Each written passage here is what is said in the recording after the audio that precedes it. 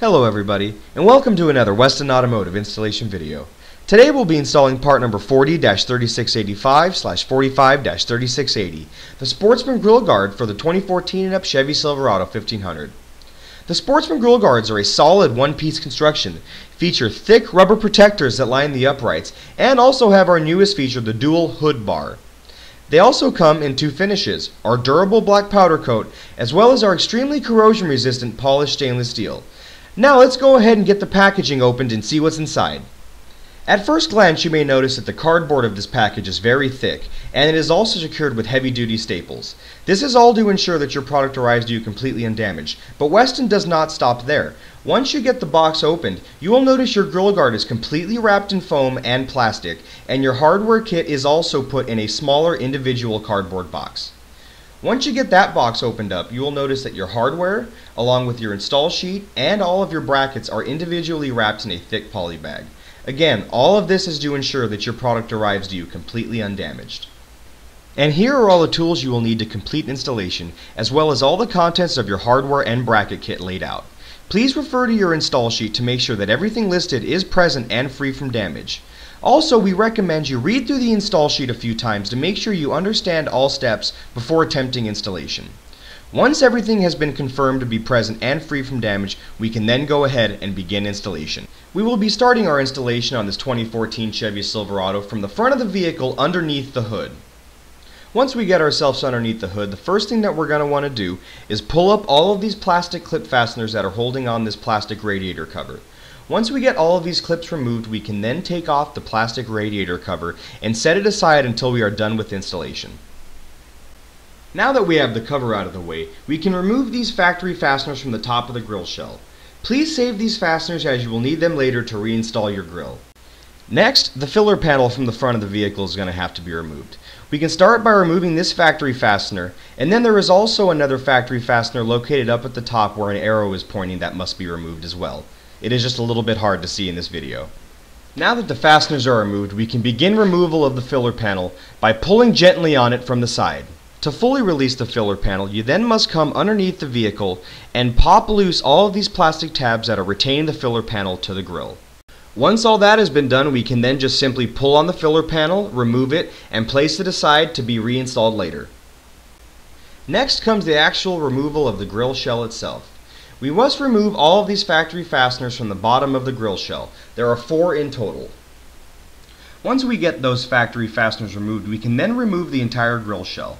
We will accomplish this by lightly pulling up on the tabs on the top of the grille, then gently pull outwards to remove the grille. Now once the grille has been removed, starting from the passenger side, we can remove this factory bumper bolt. Once you have this bolt removed, do not discard it, as we will be using it to install the lower support bracket.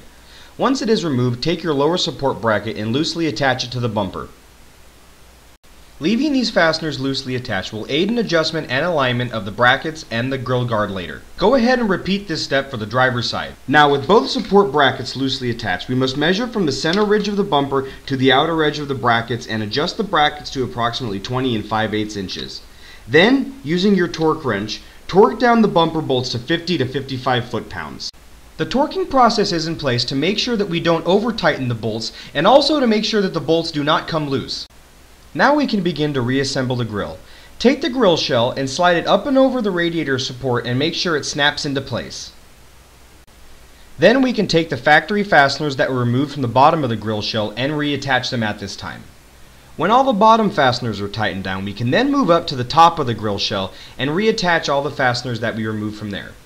Now we can go ahead and reinstall the plastic radiator cover. And now, last but not least, for the grille of the vehicle, we must reinstall the filler panel. Go ahead and reinstall the filler panel the same way that it was removed, and once you are done, tighten all the fasteners at this time. Now we can move underneath the vehicle and begin the removal of this lower plastic valance. We will start by removing all of these bolts that face downwards only. Once all the bolts have been removed, you can then remove these white plastic clips. Then, once the white plastic clips are removed, you can then remove the valance. This plastic valance can either be discarded and not be reused, or must be trimmed to fit the lower brackets once they are installed. Now with the valance removed, we are ready to begin the installation of our mounting brackets. Starting underneath the vehicle on the driver's side, insert one nut plate into the circular hole in the frame. Make sure the threaded hole ends up over the hole in the frame. Then take your large flat washer, your plastic retainer, and place them halfway down the stud in that order. Then take the whole package and thread it up into the previously installed nut plate, leaving these loosely attached. Now take your driver's side mounting bracket and attach it to the previously installed stud using the according hardware. Again, leave this hardware loosely attached as it aids in adjustment and alignment of the brackets later, which makes installation easier. Once we have all these fasteners loosely attached, then repeat all these steps for the passenger side. Now we will be removing this factory bumper bolt in order to install the lower support bracket. Once we have this bolt removed, go ahead and use it to loosely attach the lower support bracket to the bumper. Now, with assistance, please take your grille guard and place it in between the previously installed support bracket and mounting brackets. Once we've got the grille guard placed in between the brackets, go ahead and use the mounting hardware that is included with your kit and loosely attach the grille guard to these brackets at this time. And here is a view from the other side of the bracket showing the rest of the hardware being attached. Now we can attach the grille guard to the upper support brackets, but first we must coat the threads of the hardware with anti-seize to prevent them from galling or seizing as they are stainless steel. Now take your grille guard and align it with your upper support bracket, and then take your hardware and loosely attach it at this time. Now you can align and adjust the grille guard as you like, and then we can begin tightening the hardware.